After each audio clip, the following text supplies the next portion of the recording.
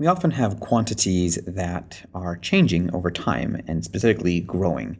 And we'd like to be able to model those quantities with some type of a mathematical formula if we can. So here's an example. Marco is a collector of antique soda bottles. His collection currently contains 437 bottles. Every year, he budgets enough money to buy 32 new bottles. Can we determine how many bottles he will have in 5 years and how long it will take for his collection to reach 1,000 bottles? So just looking at this information, it seems like, yes, we should be able to figure out how much he'll have and how long it will take to reach 1,000 bottles. The question is, how do we write that model mathematically? And this takes us into our first type of model, which is a linear growth model. A linear growth model is where you have a quantity that is growing by the same amount over the same time period. So we have a quantity that starts at size p naught and grows by d every time period, whether that's every month, year, etc. Then we can get the quantity after n time periods by using these two formulas. So these are our two linear growth models. First of all, we have a recursive form. The recursive form is a formula that tells us how much we have after n time periods if we know how much we have the time period before that. So for example, if I know that, if I think of my last example where Marco was collecting antique soda bottles, he was getting 32 new bottles every year. That means that if I use this formula, if I know how much he has one year, then to get the next year, I just simply need to add 32 to that. Instead of the recursive formula, we can use an explicit form. That's where we just use the initial amount, and then we can find out how much we have after n time periods by just taking that constant difference d, which was 32 in the case of Marco, and multiply by the number of time periods.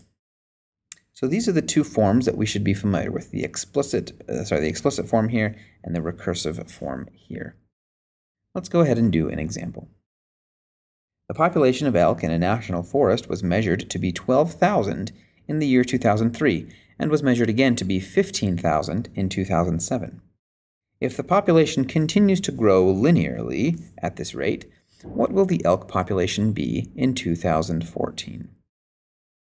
So we've got a couple things going on here. I'm going to go ahead and use our explicit form, which is p sub n equals p naught, the initial amount, plus d times the number of time periods n. Using this formula, we can plug in the information that we have. So first of all, this 12,000 in the year 2003, first of all, I'm going to measure p naught. I'm just going to let that be in the year 2000, just because I want to kind of it to make be kind of easy numbers to work with. All right, so I'm going to let n equals 0 be the year 2000. Okay, so 12,000 in the year 2003, that would be, I have 12,000 equals p naught plus d times n, and in 2003, n will now be 3, because that's 3 years after the year 2000. I also have 15,000 in the year 2007.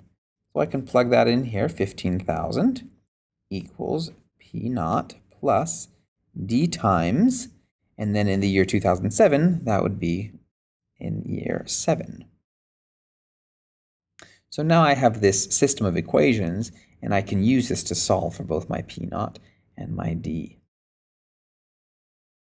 If I go ahead and take this first and just solve for p naught, I get p naught equals 12,000 minus 3 times d.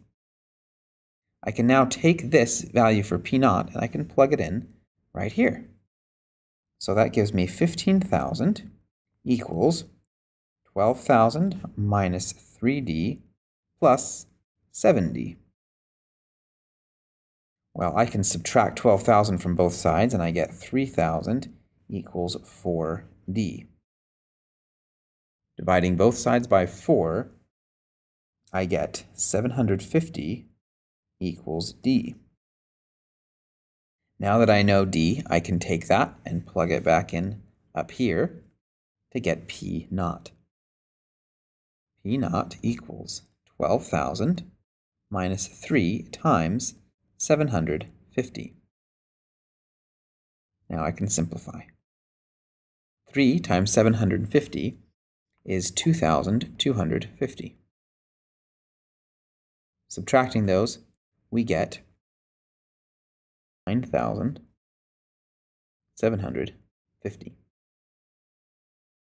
Now that I have P naught, I can go back and get my explicit formula. P sub n equals P naught, which is 9,750, plus D, which is 750, times n.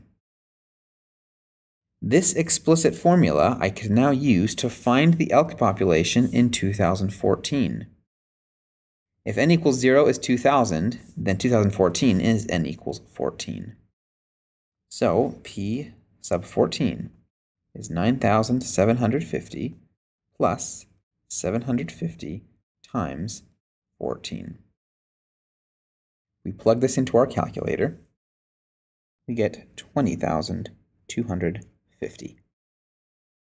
And that's our estimate for the elk population in 2014, following the linear model.